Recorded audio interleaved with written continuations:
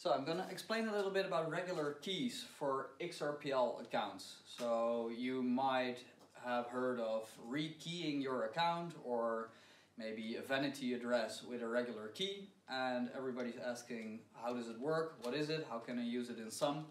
And I'm going to explain a little bit, and hopefully you'll understand what regular keys are after this. So a normal XRPL account is based on a secret, also known as a family seed, which starts with a lowercase s. So that's the thing you need to hide from everybody, because as soon as someone gains access over the family seed, over the secret, your funds are compromised. So then your secret derives to your account address, which starts with the lowercase r. So that's actually where you transfer your XRP to, and these days it can be an uppercase X as well, but you don't see them very often right now. It may change in the future. So let's focus on the R address. And actually the S address can be used to write on the XRP ledger, and the R address can be used to read transactions. So if you go to Explorer like BitHome or XRP Scan, you can find all the transactions of a specific account by the R address. Now, if you look at an account on the XRP ledger, an account may have balance like 200 XRP, but an account also contains certain settings, or the XRP ledger stores settings for your account. And the account settings contain a regular key. By default, that's empty. And the account settings contain a few flags, like is the master key disabled, yes or no.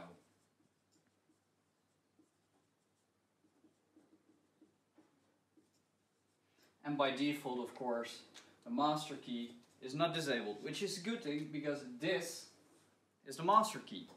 Which means if you disable the master key for your account, you can no longer write transactions. Of course, the XRP ledger will prevent you from making a really stupid mistake, which would be to disable the master key while you have no other key configured.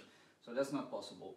Now, if you generate a second account or a third account or whatever on the XRP ledger, so let's say we generate another one, can be a paper account, can be a ledger, hardware wallet, can be a XUMM account.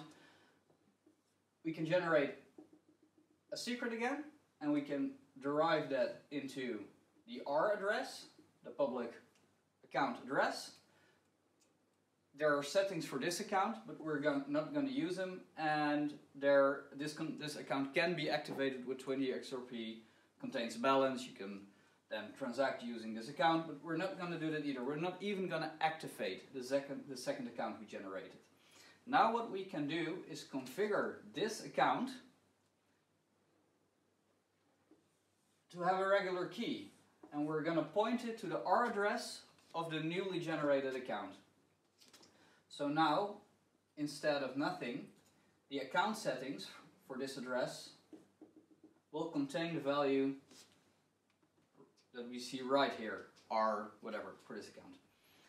And what we can do then is disable the master key of this account, which would mean this one becomes completely useless, and because this account is configured as a regular key, this is going to be the secret we can use to sign for transactions on this account. So a regular key is not a new secret for your one account. A regular key is actually another account that can even be unactivated, which is configured as the new key, a new account, new key for your existing account.